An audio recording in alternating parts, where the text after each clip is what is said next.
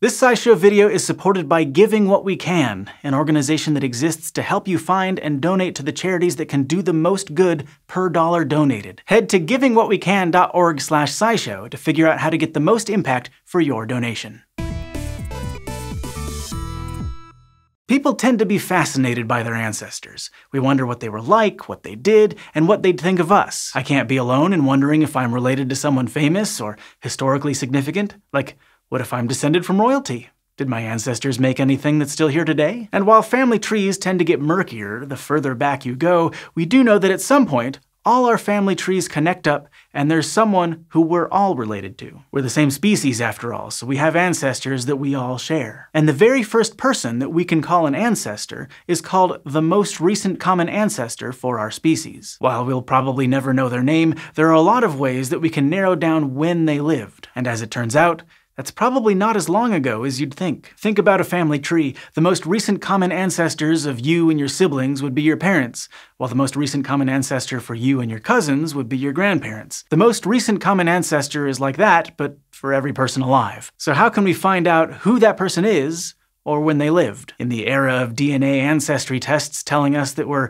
2% Sri Lankan or 3% Scandinavian, you'd think we could just use genetics to reveal who our most recent common ancestor is and where or when they lived. But it's actually really hard to trace your ancestry that far back using genetics alone because of how you inherited those genes. For 22 of our 23 pairs of chromosomes, we only get half of each parent's genes, plus genes get reshuffled on chromosomes and swapped around during meiosis, which is the process that makes our egg or sperm cells. And which genes you get is random, meaning that two siblings can have a really different assortment of genes from each other, even though they're both equally related to their parents. So genes actually end up dropping out of the pool pretty frequently, which means that to look at an unbroken lineage using genetics alone, you'd have to look at DNA that doesn't get reshuffled or split up. Fortunately, we happen to have two ways to do that, and there's one for each biological sex, which is kind of convenient. Both of these types of unshuffled DNA can tell us about our distant ancestry, although even using one or both lines of evidence won't get us to the most recent common ancestor, for reasons we'll explain later. For biological females, we can look at mitochondrial DNA, which gets passed down directly from a mother to all of her offspring,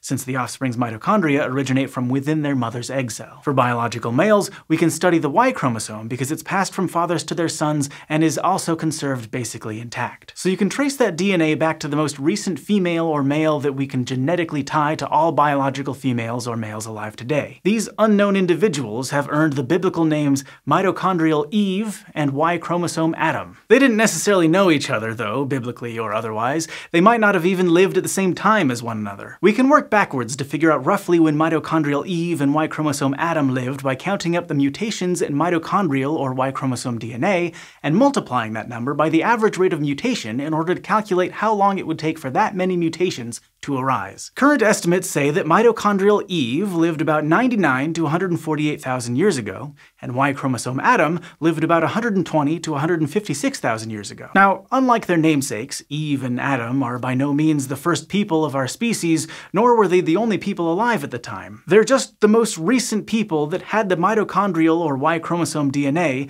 that all current mitochondrial and Y chromosome DNA is descended from. And even though they are common ancestors to all humans, they aren't our most recent common ancestors, not by a long shot. That's because our most recent common ancestor isn't sex-specific. Someone could be related to humanity's most recent common ancestor through their mother's mother's father's mother's father, but they have to be related to mitochondrial Eve through their mother's mother's mother's mother, and so on. Basically, the most recent common ancestor is a shortcut connection that our genetic analyses alone can't trace. And there are millions of potential lineages that could connect you to the most recent common ancestor, but only one single lineage that can connect you to Eve or Adam. So if we can't find out who this person is using genetics, we have to use a different strategy to figure out when our most recent common ancestor lived.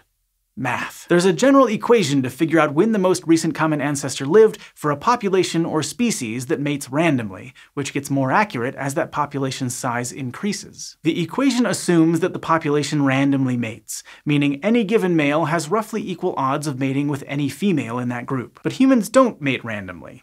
at all. We mate within social groups in our geographic area, and not only that, but the geographic areas where we've been able to go have changed dramatically through history. As port cities opened or closed, trade relationships between the various nations changed, and technology to get from place to place changed too. All of that affected how humans could get around and, get around. So to figure out our most recent common ancestor, you have to factor in all that too. In 2004, researchers tried to do just that.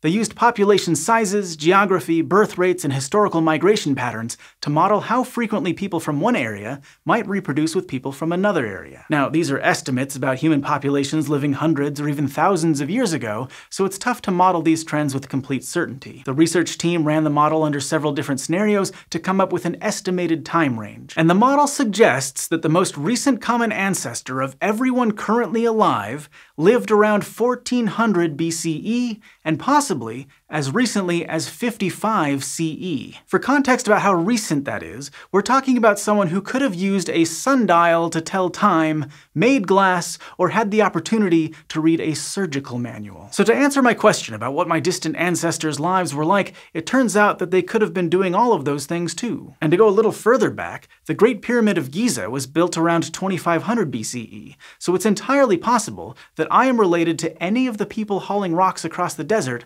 thousands of years ago. We could all be related to them, every single one of us. All of this math and genetics is just more evidence that the lines that we might draw separating people today are largely arbitrary. If we can go back just a few thousand years to when however many greats grandpa could have been working on one of those world's great wonders, how different can we all really be? And at this year's end-of-year family reunion, you can come together to do some good with Giving What We Can. They're an organization that aims to help you find and donate to the charities that can do the most good per dollar donated. Giving What We Can isn't asking for your money, and they don't take a cut from your donation. Their website is full of free resources to find great charities, and they spend their resources working with experts to identify the most impactful causes and the best charities working on them. They've identified over 30 top-rated charities and funds working on high-impact causes like reducing poverty and illness, addressing climate change, and advocating for farmed animals. And their top-rated organizations have been vetted by expert evaluators, so you know your donations will be used effectively. To make the most impact you can when you donate this holiday season, you can head to givingwhatwecan.org/SciShow. Thanks to Giving What We Can for supporting this SciShow video.